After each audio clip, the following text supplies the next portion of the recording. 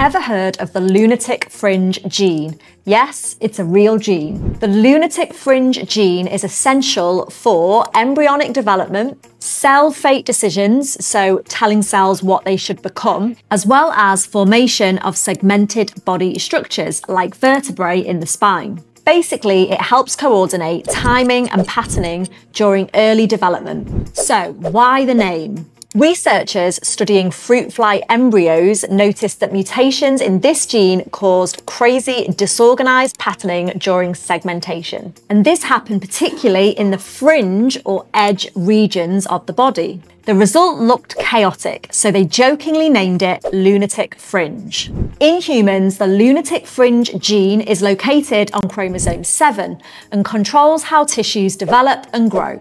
Mutations in this gene are being studied to learn more about skeletal disorders and neurological development. Follow me for more biology content like this.